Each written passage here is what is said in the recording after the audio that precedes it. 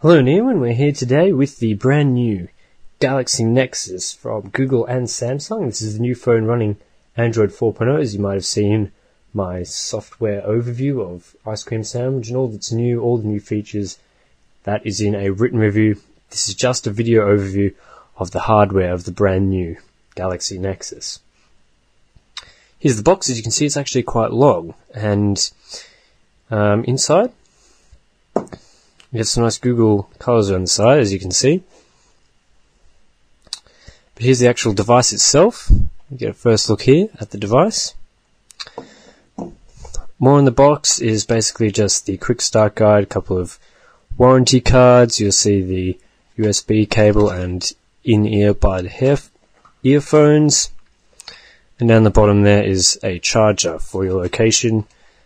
As this is an HSPA Plus device running GSM, this is basically the European version, and it is slightly different to the LTE version for the United States. It does come with a smaller battery, and it is slightly thinner as well, but mostly everything else is the same. As you can see here on the phone, the entire front of the phone is the display. This is a 4.65 inches. It's a Super AMOLED HD display running at 1280 by 720, so that's 720p. It's really gorgeous, as I'll show you a bit later. This device is curved, as you can see, and has a power button on the right hand side, about halfway up. There's also some dock connectors there. I haven't actually had a chance to look at the dock yet, but that is a feature that's included. On the left hand side you have the volume rockers, which are about a fair way down actually, but it's a really comfortable position and it doesn't get in the way while you're holding it. The top is too thin to have anything on it, as you can see. So actually on the bottom you'll see both the charging port and the 3.5mm audio jack. Along the top is the speaker, and there's also a camera there. And as you can tell, there are no capacitive buttons, because the operating system actually has the buttons included along the bottom there. And they're quite responsive, because the touchscreen on this is good. As I mentioned before, the display is absolutely gorgeous, because of course it is a Super AMOLED, and it's got HD resolution, so as you'll see in the software review, the buttons do disappear for apps such as watching videos. Really, if I bring up a photo that I've taken before,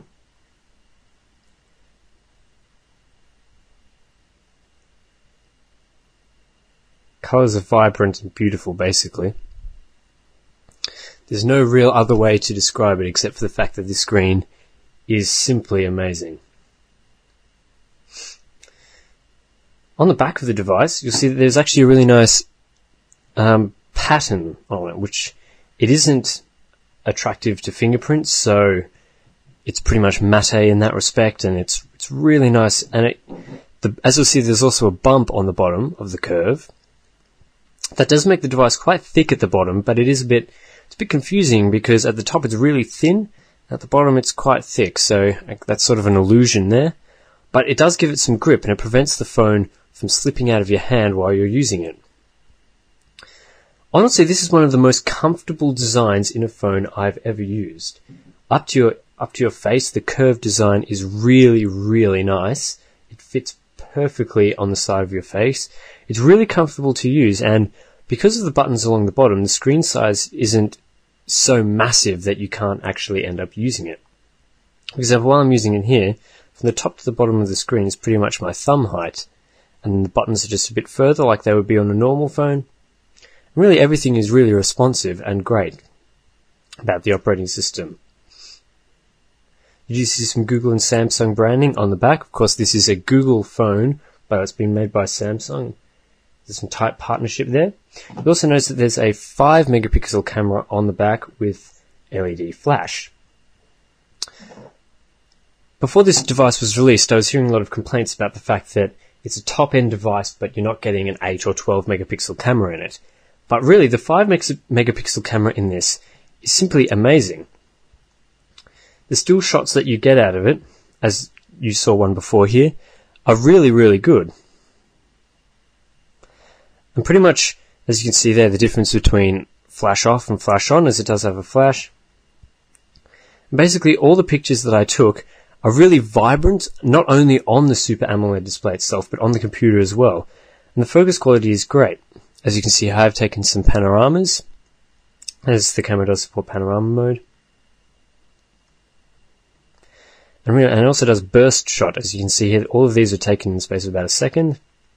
Focus quality is really good, and you should check out these photos more in detail in the full written review. Also, the performance of the device is really quite good. Android 4.0 for the first time ever is hardware accelerated, and it's properly hardware accelerated, which means that browsing between everything is just really, really smooth. For example, if we go to neowin.net,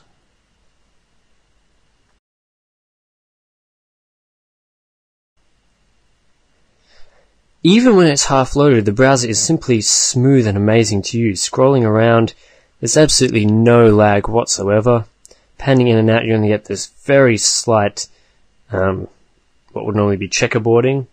But on here, it's pretty much, it's great. And because it's so big, the display, and also because it's such high resolution, reading text is simply amazing. Even when I zoom it the whole way out, I can read the text that these things are saying. For example, it says, "Did you know that Windows Phone supports many more emoticons than just the ones you see on the keyboard?" It's really quite amazing how good this display is, and the performance of using it throughout apps and things like that is really quite good. Unfortunately, the graphics processor inside is not completely amazing. It is a PowerVR SGX 540, and I have one of those in my Galaxy S, and that's about a year and a half old now. But in games, I've tried a few, such as Gorilla Bob I've got there, and Dragonfly Angry Birds. It's really quite smooth in 3D games. I haven't really tested the high-end ones, but judging by the benchmarks, which again you'll see in the written review, it's not Mali 400 MP like you see in the Galaxy S2, but it is still fairly respectable for what's in it, and I don't think you'll be disappointed considering all the other features on this device. Another thing worth mentioning is, of course, the music player. I'll give you a quick demonstration of what it sounds like straight out of the back of the device.